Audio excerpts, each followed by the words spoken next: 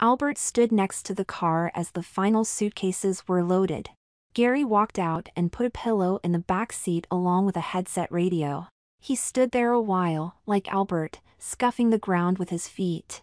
It was a warm, clear day, the beginning of summer. The two 14-year-old boys should have been happy that school was over for nearly 3 months. Instead, they were both closer to tears than they would care to admit. "How far is it to California?" Albert asked. 1,300 miles, the drive's supposed to take 4 days. "Dad wants to stop along the way and see stuff," Gary said. "This bites big time, you know. Why'd your dad have to go get another job anyway?" Albert asked, kicking the tire of the 10-year-old Volvo station wagon. "Dad said he's going to make twice as much working for this new company and he's doing this for our own good," Gary told him. He was looking around. It was as if he was trying to memorize the only street he could remember living on in his 14 years. "Maybe you can come visit on vacation breaks," Albert said. "Or you could come visit me," Gary replied, not really believing it would happen. "Yeah, sure," Albert said dejectedly. He knew the chances were slim as well. From her front room, Albert's mother watched her son say goodbye to his best friend. The two had known each other since they were old enough to walk. The families had lived next door to each other for nearly 13 years now. It was uncommon in the 90s for younger families to live in one place for that long. The Connors, Albert's family, had inherited their home from Jane's father. It was an older home but much larger than they could have afforded if they had tried to buy one. The Gradys, Gary's family, were renting. They had massive medical bills from Gary's extreme youth when he had a congenital heart condition. Gary's father didn't have medical insurance then. Fortunately, Gary's health improved following open-heart surgery and he was a happy and healthy young man, if somewhat small for his age. Sam Grady, Gary's dad, had finally managed to pay off the bills and then he completed his Microsoft certification courses. He was offered several good jobs. The best was in Southern California. That was where they were moving, today. Jane Connor would have to be extra attentive of her son and only child in the next few weeks, maybe even months. It was an older neighborhood. The two boys in the front yard of the Grady's former home were the only 2 children within blocks. Albert was about to lose the closet thing he had to a brother. Bill Connor was a hard-working and intelligent man. He already had a plan to help fill the void left by Gary. He was installing a basketball goal in the backyard now and there was a fishing trip scheduled for this weekend, just Albert and him. Albert was a smart and resourceful boy. He would make it through this, his parents were sure, and they would be there to help him. Sam and his wife Barbara came out of the house and locked the door. Barbara was teary-eyed. Sam was trying to look confident. He knew he was taking his family far away from their friends and other family, but the offer was too good to turn down. He really did have his family in mind when he accepted the job. Jane and Bill came over and said goodbye. Jane and Barbara hugged and cried openly. Sam and Bill shook hands and made small talk about the drive and the best route out of town. Gary and Albert looked at each other and weren't sure what to do. They both felt like crying, but they were boys. If they had been girls, it would have been easier. Finally, Albert stuck out his hand and Gary shook it. "Bye, Gary, it's been great having you for a friend," Albert said bravely. "Bye, Albert," was all Gary could manage. Jane and Barbara watched their sons and held their breath, waiting for the worst. Albert turned and went into the house and Gary climbed into the back of the car. Sam and Barbara got in the front and drove off while Jane and Bill watched. Jane looked at Bill and sighed. "I'm going to miss them, Bill. They were like family," Jane said while wiping fresh tears from her face. "Me too, honey, me too," he said, his voice uncommonly husky suddenly. They walked back into their home, arm in arm. Albert was staring at the TV and flipping through the channels, not really staying on one long enough to see what was playing. Jane sat down beside him. "You know, Albert, it's okay to cry when you're sad. No one would think anything bad if you did," Jane told her son. She reached out and put her arm around his shoulder. "He's my best friend and he's gone. I'll never see him again, he may as well have died. Albert said, loud and hoarse. He collapsed into sobs. His mother held and rocked him like he was much younger. It's okay, Albert, it's okay. It'll get better in time, I promise you. You can call Gary and talk to him anytime you want. Maybe you can visit him or he can come visit you. Jane held her son for some time as he vented his grief over the loss of his friend. Jane was right about it getting better. Albert threw himself into basketball and made the team in his junior high and in high school as well. He and his father had a good relationship and that helped. Time passed and Albert's senior year rolled around. Albert opened his locker and hung his leather jacket up. It was the first day of class for his senior year and he hadn't acquired any books yet. When he closed the door to the locker, it revealed the face of another boy, shorter and almost frail-looking. He wore glasses and a big grin. They still call you Albert, or is it Al now? Albert's jaw dropped open when he recognized the other boy. Gary? Where the hell did you come from? California, we just moved back here. We got in yesterday and I was real busy unpacking and getting ready for school today, so I didn't have a chance to call. Plus, they haven't connected our phone yet. I hear you're a big basketball star, Gary said. Well, I'm on the team. What about you? What sport do you play? I don't. The school system won't let me play a sport because of my medical history. I play a mean game of chess though, and I'm heavy into computers, like my dad. What classes are you in? Gary said. They compared schedules and discovered they only shared a study hall in third period. I'll see you then and we'll get caught up some more. I have to go, my homeroom is the other side of the building. I just happened to see you walk in and I followed you to your locker. God, Albert, it's great to see you again, Gary said. Same here, man, same here, Albert said as Gary walked away. The two friends talked during study hall until told to be quiet by Mrs. Forrest, the monitor. They met after school and Gary watched Albert during basketball practice. They quickly grew close again over the next few weeks. Albert hadn't realized how much he had missed his old friend. Gary's parents had bought a new home on the south part of town, not too far from Albert's house. The two friends divided their time between the two houses.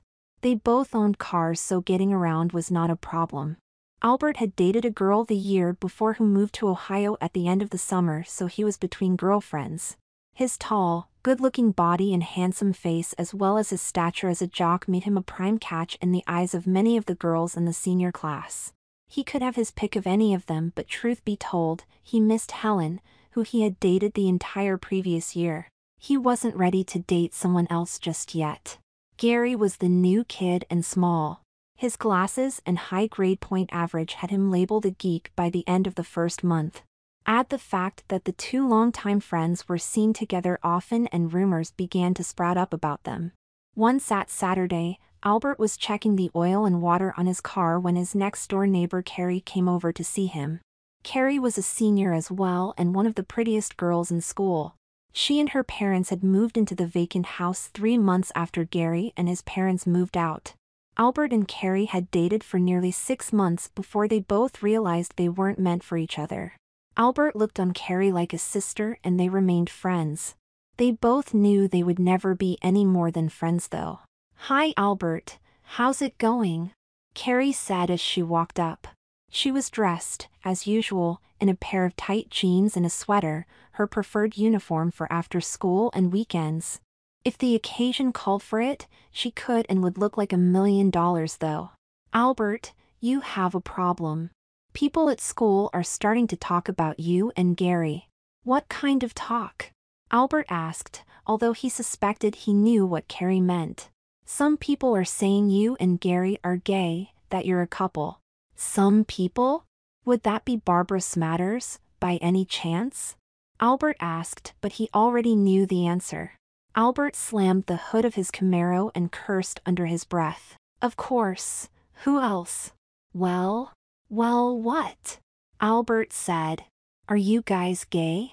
Albert looked at her for a full minute before she lost the staring contest and began laughing. She was probably the only person in town who could get away with asking the question. We grew up together, We were like brothers and I haven't seen him for 3 years.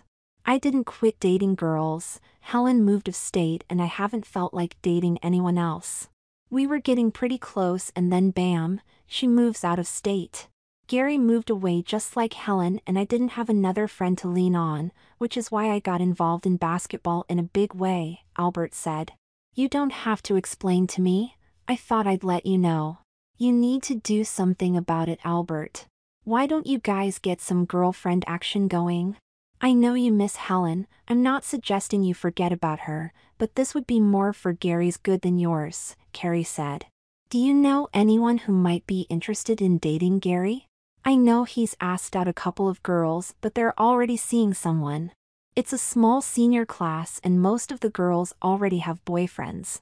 Maybe you know someone from another school? Albert said. No, and the problem is worse than that. Barbara the bitch has been spreading this rumor pretty heavy. Did you do something to her recently? Well, I just told her yesterday that I wouldn't date her if she was the last girl on the face of the earth. Other than that, no. Albert said with a smile. Were you alone then?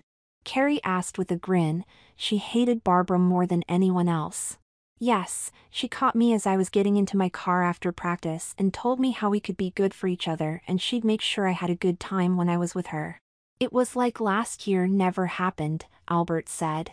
He was referring to Barbara's most infamous stunt to date.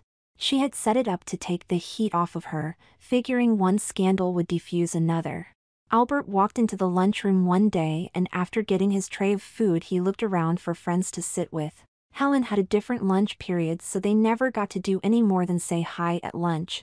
Albert spied Carrie sitting alone and he went over to sit with her. Albert, come over here. It was Frank Grace from the basketball team. They called him Amazing Grace because if he hit a basket, it was amazing. No thanks, I'm going to sit with Carrie, she's all alone. That's right, and there's a reason.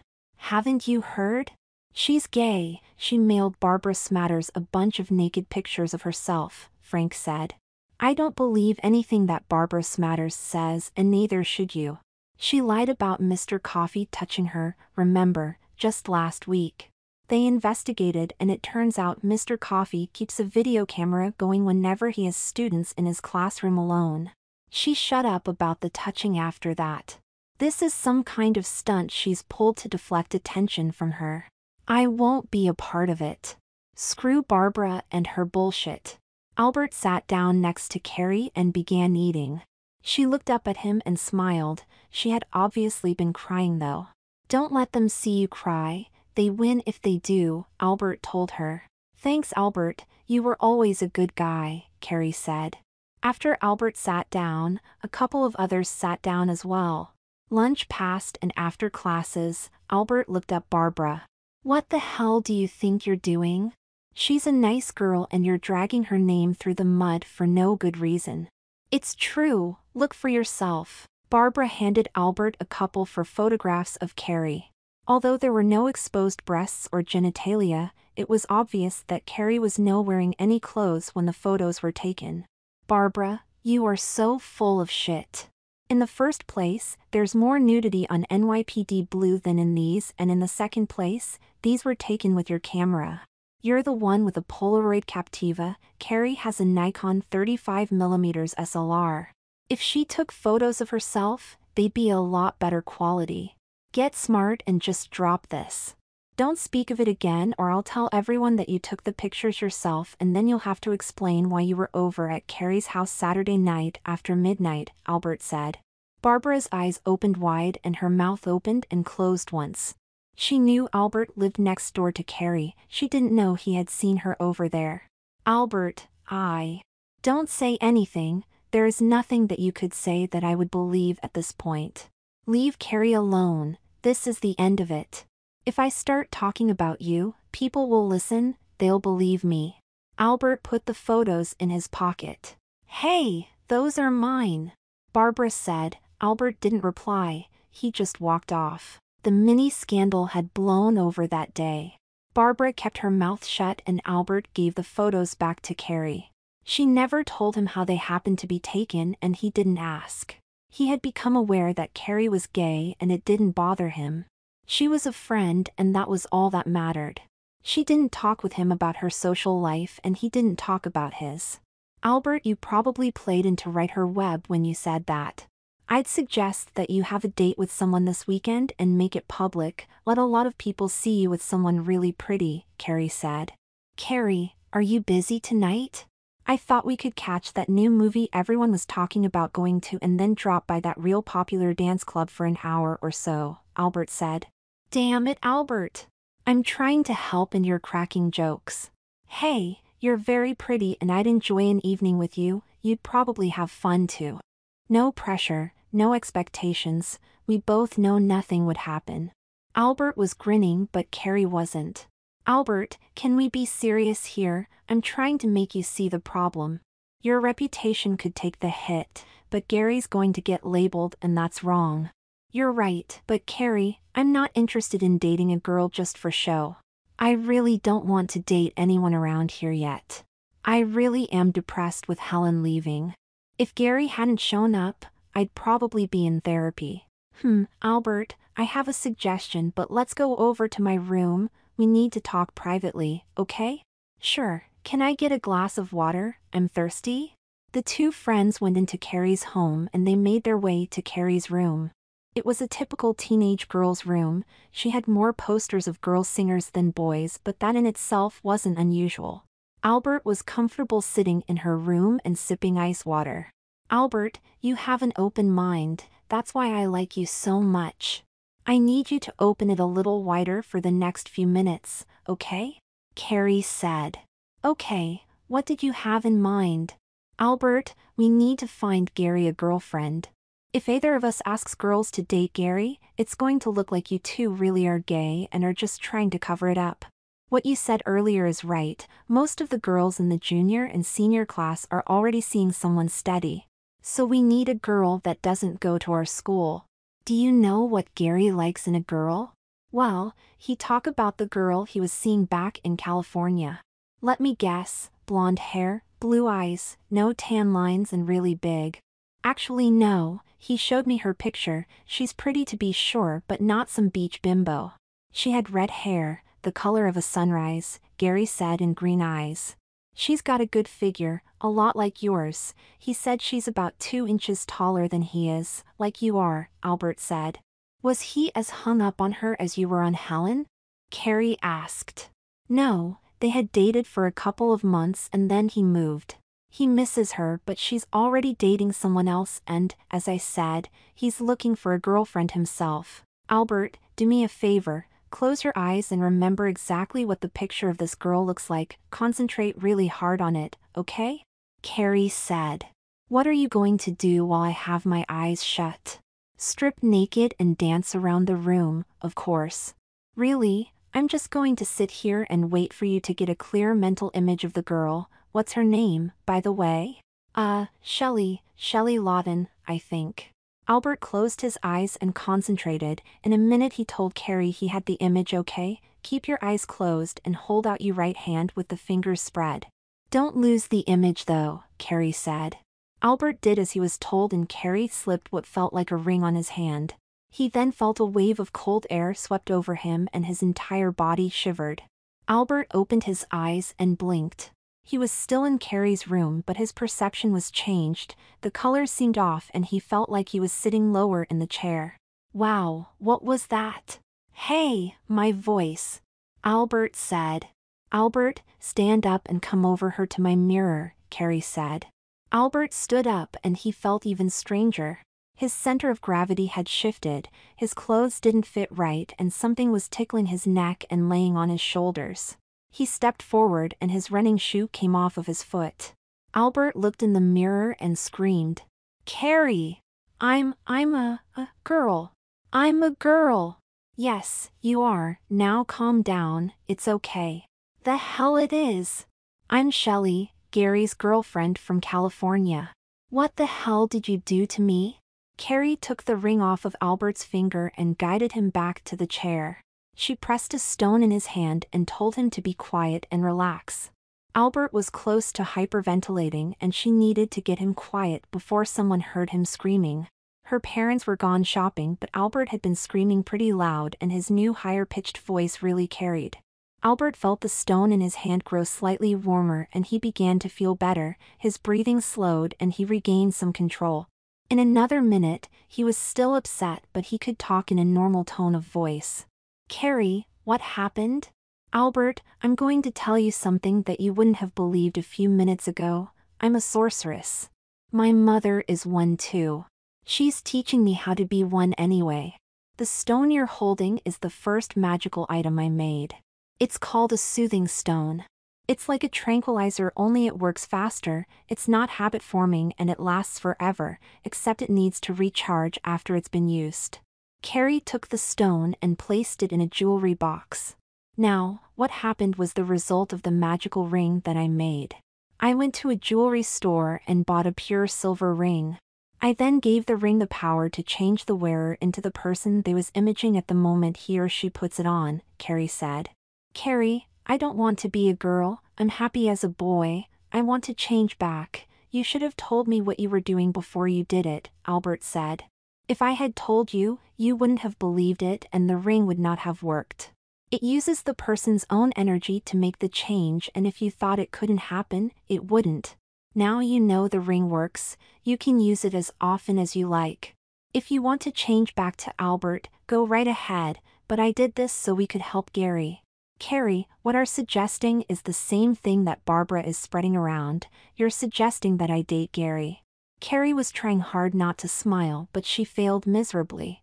"What's so funny?" Albert said. "You're really cute when you're angry, you know that?" "Oh, haha, make fun of me, that's nice. Give me back the ring and let's just forget this ever happened." "Albert, didn't you just tell me that if it hadn't been for Gary, you'd probably be in therapy right now?" Carrie asked. "Yes, in fact, your mother spoke to me about my feelings after Helen moved off. My mom talked to her about how worried she was about me. Gary moved back to town just a day later and I let your mom know I was feeling better. She told me I could come see her anytime though." Carrie's mother was a psychologist. "Then don't you think you owe him something? I'm not suggesting you have sex with him. I thought you could date him a couple of times, let others see him with a pretty girl and then maybe he'd find his own girlfriend," Carrie said. "Carrie, this is so weird, what if someone finds out?" Albert asked. "Do you think I'd tell anyone?" Carrie asked. "No, I don't," Alert said. "Are you going to tell anyone?" Carrie asked. "No. Then who's going to find out?" Albert thought about it for a few minutes and realized it wasn't nearly as bad an idea as he had first thought. Sure, it was weird to the extreme, but it was to help out his friend.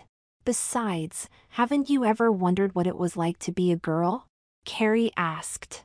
Albert felt his face get hot. He realized he must be blushing. It was a thought that had occurred to him from time to time, but he had never expected to experience it. "Okay, I'll try it once and then we'll see how it goes. Maybe once will be enough, but I can't walk up to Gary looking just like his former girlfriend. He'll suspect something and I'm not telling him about this, no way," Albert said. "That's right, I wanted to use Shelley for a guide. We'll construct a girl that reminds him of Shelley and it'll be easier for you to get him interested in dating you. At least it seems to make sense. Worst case scenario, you get passed over and Gary has to find his own girl. First thing, you need to be the same size as me. That way I can lend you some of my clothes, except panties, you'll have to buy some of your own. Now, let's get started in redesigning you as Gary's dream girl," Carrie said. An hour later, Albert and Carrie were satisfied with the results. Using the ring, Albert would revise the mental image of the girl he had become and then change his body to fit that new image. The new girl was the same dress size as Carrie, C-cup breasts, which Albert had a hard time keeping his hands off of, slim waist and nicely flared hips. She had very good legs and a dazzling smile. Her lips were fuller than Carrie. Carrie had always wanted fuller lips for herself, and she had reddish blonde hair with a lot of large, soft, natural curl to it. "Albert, if I was going to change myself, you're what I'd look like except I'd keep my hair brown. You are gorgeous. Gary won't stand a chance. Every other girl in school is going to hate for being so good-looking and wonder what Gary has that attracted a beauty like you. This is going to work. I know it will, Carrie said. Albert looked at the new person he was. She was a beautiful girl all right, he just wasn't sure he was up to the task at hand. Carrie, I'm not sure I know how to behave on a date as a girl. Sure you do, you've dated a number of girls, just do what they did. Smile when Gary talks to you, listen to what he has to say, talk about him and his interests, let him make the decisions, in other words, let him be in charge. Guys like that, it makes them feel manly and that's okay when you're dating, Carrie said. But what about, kissing and stuff? Albert asked. What about it? You like Gary, he's a guy, right now, you're a girl. If you want to kiss him, no one will think anything about it except you. If you want to kiss him, I would hope that you would, Carrie said. Albert, sit down and let me explain something. You are no longer Albert, he exists but he's absent right now. Everyone who knows Albert remembers him and they don't remember you because you've never been around before. You have no identification and no history. We'll need to make one up, something simple. You're a girl, a real girl. You and Gary are friends, close friends. It makes sense that you may want to kiss Gary and hold his hand and even more. That's up to you. You need to be careful, you can get pregnant. I don't know what would happen if you did. The ring might no longer change you back. I would avoid sex unless you used 2 forms of birth control, at least. If you find that you just have to experience sex with a guy as a girl, think again and make sure that you are prepared for the consequences. This is very important. Did you understand what I said? Carrie asked. Yes, and you're right. I just thought about Gary and I do like him. I find that I feel differently about him. I get a warm feeling when I think about him. Is that normal? Wait, I just realized. It was the same feeling I got when I would think about Helen, but I don't get that feeling when I think about her now. Why? Albert said. Because you're a heterosexual girl and so is she. Albert, no, we need to change that name now. What do you want to be called when you're a girl? How about Sheila? It's close to Shelley and it'll remind me that I'm a she now. Sheila smiled, even without makeup, she was lovely. Okay, now we need a history, something short and sweet. Gary's only lived in California and here, so let's have Sheila come from Ohio, let's say Columbus. Your family moved here because your dad got a new job and you're an only child. You live on the other side of town and go to Northside High.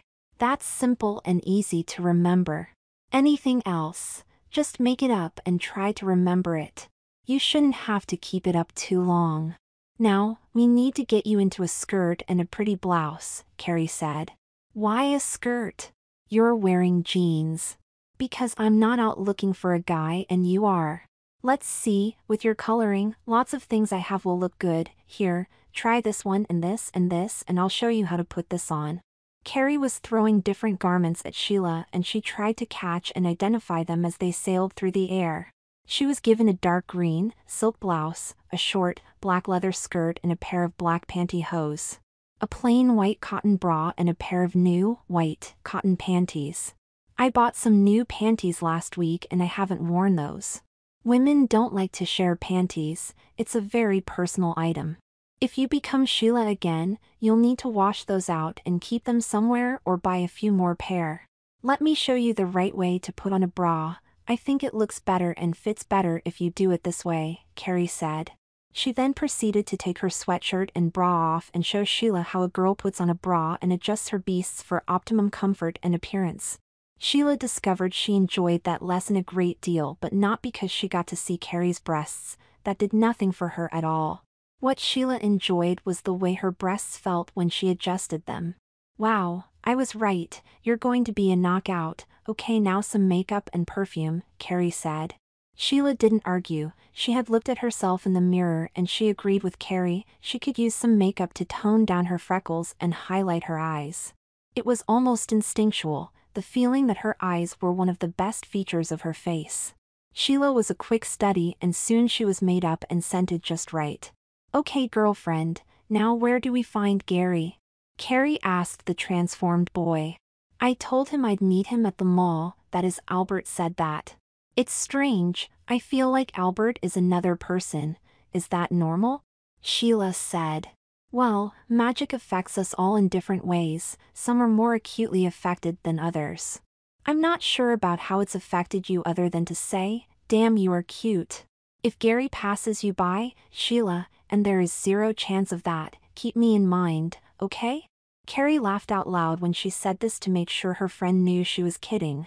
Carrie kept her jeans on but put on a nicer-looking blouse and they headed to the mall. They agreed they would split up and Carrie would be a safe distance away so that no one connected the two, just to be safe. If Sheila had an emergency, Carrie would there to help. She had left the ring at home. Changing into Albert wasn't an option in the tight, girl-sized clothes Sheila was wearing. Sheila was wearing a pair of low, black heels. She had a little trouble walking in them at first, but soon got the hang of it.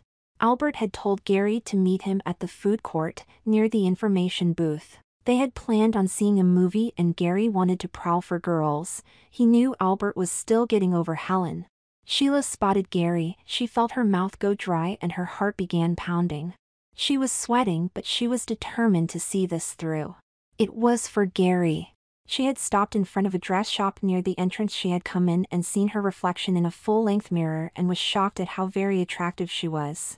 The view of herself served to give her confidence. No one would suspect she was a guy, and as Carrie pointed out, she wasn't. She walked past Gary, who was seated at a table, looking at other girls walking by. She glanced his way and they made eye contact. She smiled at him and he returned it. Her heart skipped a beat when he did. She had to will herself to move on and let him make the first move as Carrie had told her to. She had to let him be in charge. Sheila walked up to the taco burrito and ordered a Diet Coke. Gary was at her elbow, asking if he could pay for it. Why, yes, thank you, I'm Sheila, what's your name? She held out her hand and remembered to not squeeze back when he took it. Gary Grady. I just moved here from California but I used to live here before. I don't remember seeing you around the mall before. No, I just moved here from Columbus, Ohio. My dad got transferred and up we went. I wanted to finish my senior year in my old school but I couldn't be apart from my parents that long, Sheila said. Me too, I thought about staying in Fresno for my senior year but family's more important, I think, Gary said. Gary and Sheila talked for an hour. Gary mentioned a friend he was supposed to meet but he guessed he got tied up. He asked Sheila to a movie and she accepted. Gary wanted to drive Sheila home but she said her parents were picking her up and she had to wait for them or they'd be worried. Gary had to get home to take care of some chores. He wanted to stay and talk all night and said so. Sheila, I've never felt so comfortable with a girl before, not right after I met her. I hope I can see you again sometime, Gary said. I'd like that, Gary. I don't have a phone number right now, it isn't hooked up yet. Why don't you give me your number and I'll call you sometime? Sheila said. Gary gave her his number and she put the slip of paper in her backpack purse Carrie had loaned her. Gary said goodbye and held out his hand. Sheila took his hand and leaned over and kissed his cheek. She blushed when she realized what she had done but Gary was beaming afterwards. Sheila made sure Gary was gone before finding Carrie's car in the parking lot. It was dark now so no one noticed whose car she got in. Well, how'd it go? Carrie asked. It was really fun, we talked and he took me to a movie and… Did you like it when he put his arm around you in the movie? Carrie asked with a grin. Did you follow us? Sheila asked. Nope, I saw you two heading for the multiplex theater and figured I'd watch one too and you happened to pick the same one. I was already in my seat when you two walked in. Carrie said.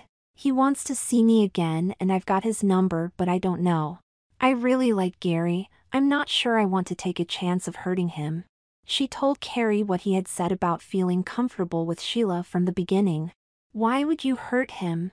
Carrie asked. Because if he fell in love with me, like Albert was in love with Helen, when Sheila leaves, he'll be hurt like Albert was. If I just never call him, it'll never happen. I know several of the guys from the basketball team saw Gary and me together. I think that we'll just let this be Sheila's one and only appearance, Sheila said. Carrie, thank you. You've given me an insight into being a girl and let me help a friend. If there is ever anything I can do for you, let me know. Sheila said. Hey, Albert already did that. I was repaying a debt. I know, but Sheila may be able to help you sometime. Just let me know. The two girls hugged and then went back to Carrie's house. Carrie's parents were in the living room reading. Carrie tried to sneak Sheila in, but her mother called them into the living room. Her parents had accepted Carrie's lifestyle choice, but, like most parents, they liked to know who their daughter was seeing. Hello, I'm Carrie's mother, Dr. Kingston. Please call me Joanna, and this is my husband, Kyle. Carrie's father was involved in a magazine and looked up for just a second and smiled. Hi, I'm Sheila Lincoln. I just came by to listen to some music with Carrie. They shook hands and Joanna Kingston got a funny look on her face. Sheila, have we met before somewhere? I get the feeling that I know you from somewhere. No, I don't believe so, Sheila said. She was a little leery of lying to Carrie's mother, but technically, Sheila and Joanna had never met. Okay, you girls have fun. Keep it down to below earthquake levels, okay, Carrie? Her mother said. Sure, Mom. I'm going to get us some drinks, okay? Carrie asked. Yes, dear, and she returned to her reading. Carrie got them each a Diet Coke and they went to her bedroom. So, how about some nude photos before you change back? Carrie said. Both girls laughed out loud about that one. That bitch Barbara, I wish there was something I could do to her to make her sorry she ever lied about someone, Sheila said. Really? Carrie asked. Sure, really. Don't you feel the same way? I mean, she had to really do a number on you to come over that night and let her take pictures and all, Sheila said.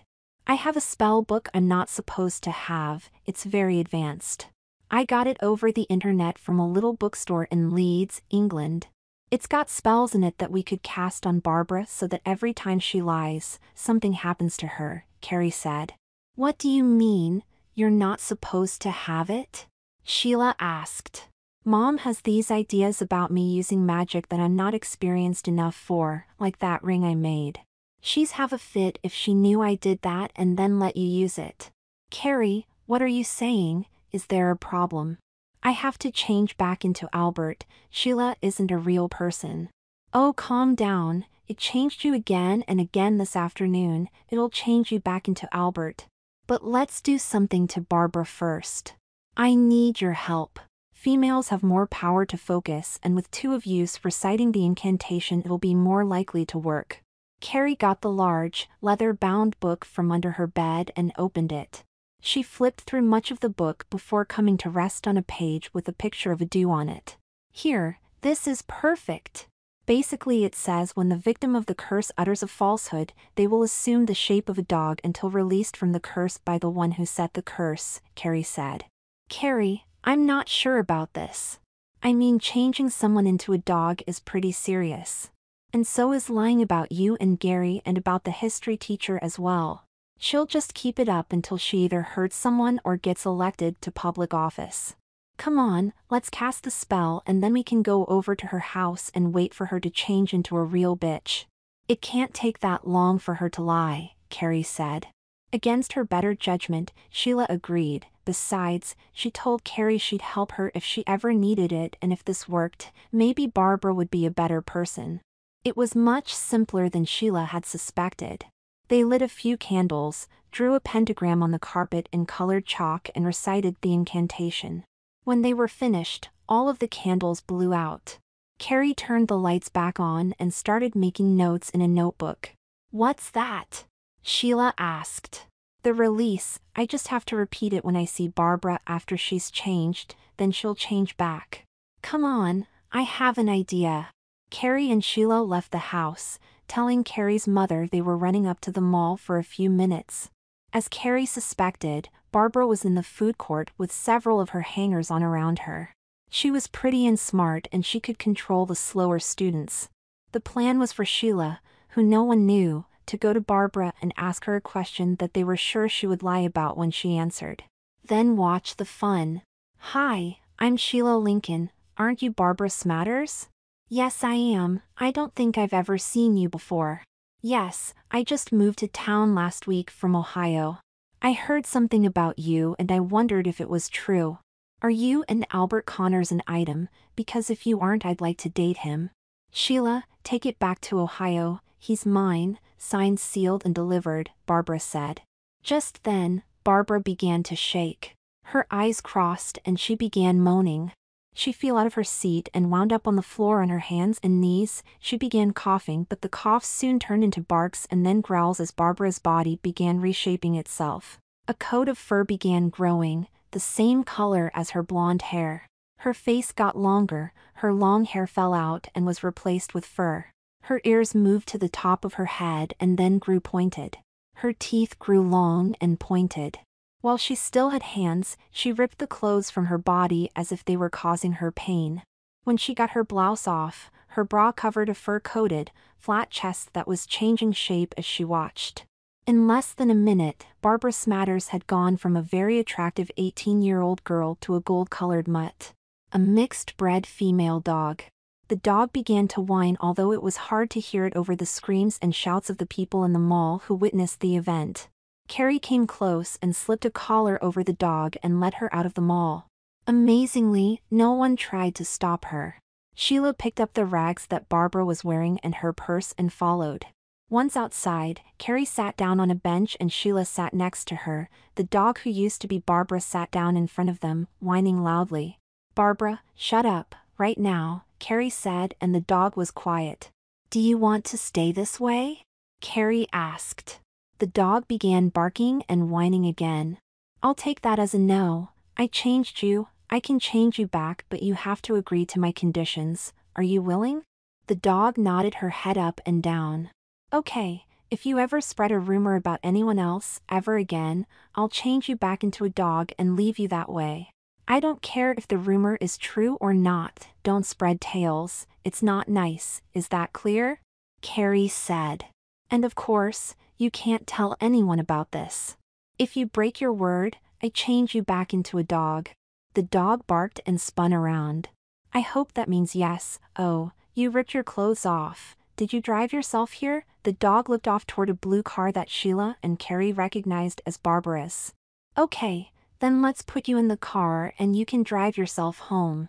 It'll be up to you to get into the house from there. Carrie and Sheila walked over to the car and opened the door. The dog jumped into the driver's seat and sat down.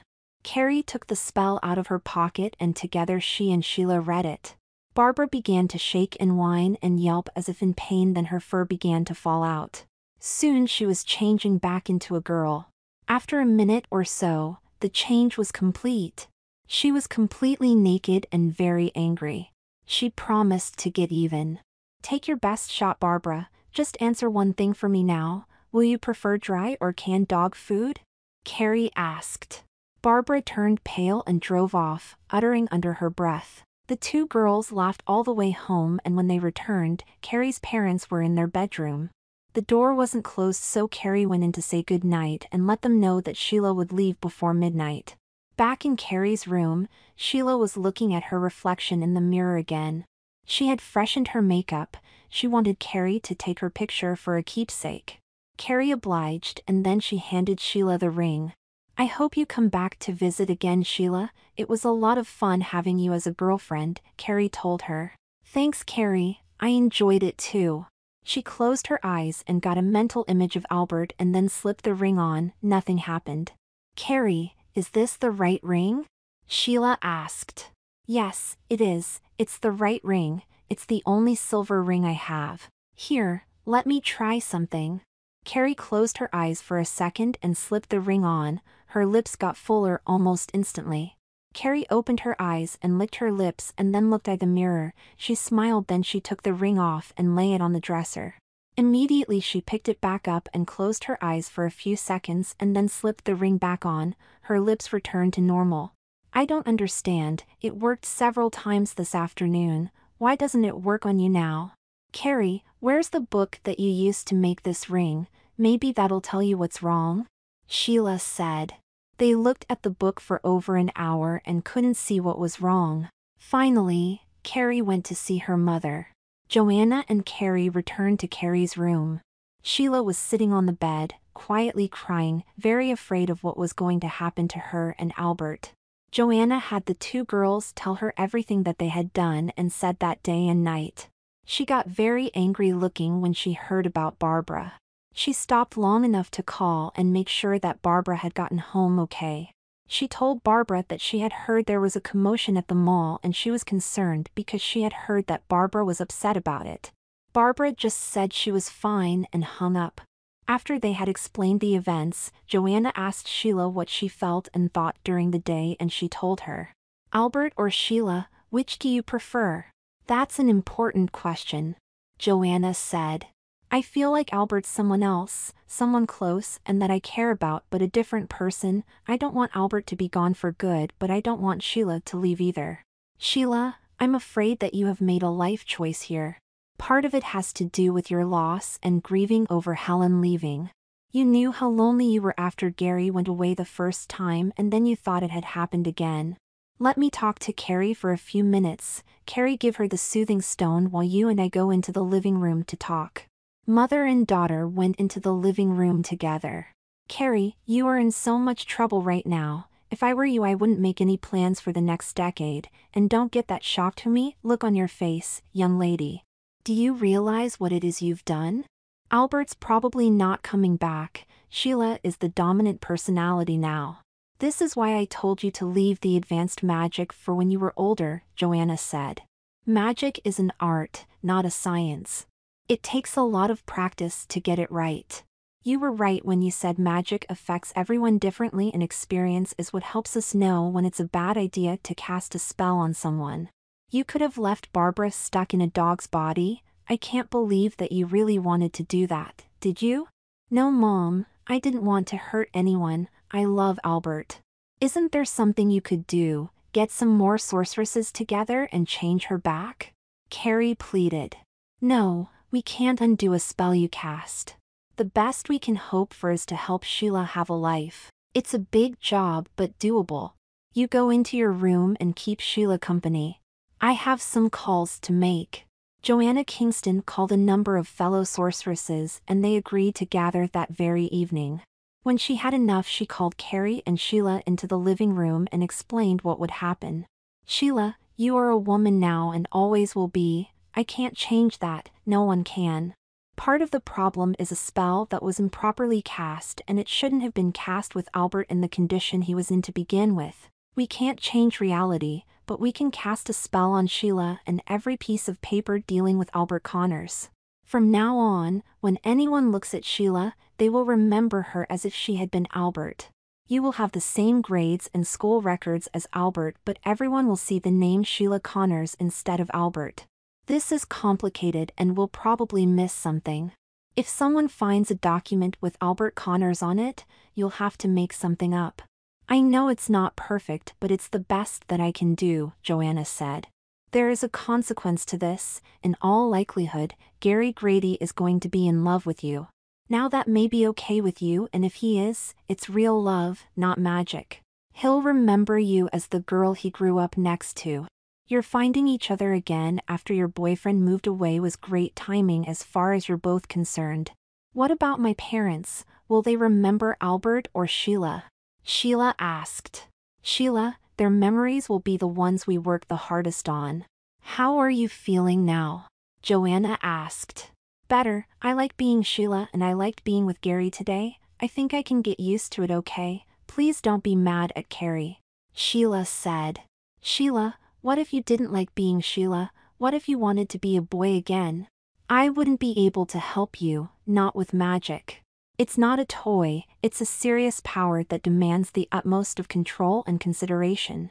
Carrie isn't the only one who's made mistakes like this. I used to have 3 brothers, now I have 2 and a sister. When I was much younger than Carrie, I used a spell to turn my newborn baby brother into a little baby girl. I wanted a sister and I knew how to do it. Fortunately, it was done in the first few hours after she was born and it didn't have any adverse effects. She's a happy and healthy young woman. I can never tell her what I did and I was wrong to do it. Carrie will have to be punished for what she's done today. The fact that it turned out okay is immaterial. It shouldn't have happened. The incantation session lasted well over 12 hours, and when it was finished, Sheila went home to find a teenage girl's room, much like Carrie's. She was never asked to explain who Albert Connors was. Carrie was punished with the loss of her driving privileges for 6 months. It simply meant that Carrie and Sheila went a lot of places together, when Sheila wasn't out with Gary or playing on the girls' basketball team. Gary and Sheila went to college together, and in their senior year, Gary proposed. They graduated and were married in the same week. Carrie found a female life partner who also practiced magic. They kept each other amused and happy for many years. Barbara Smatters became a veterinarian. Her practice is restricted to dogs. Frank Amazing Grace is a starter for the Dallas Mavericks professional basketball team. His scoring percentage has not improved a bit.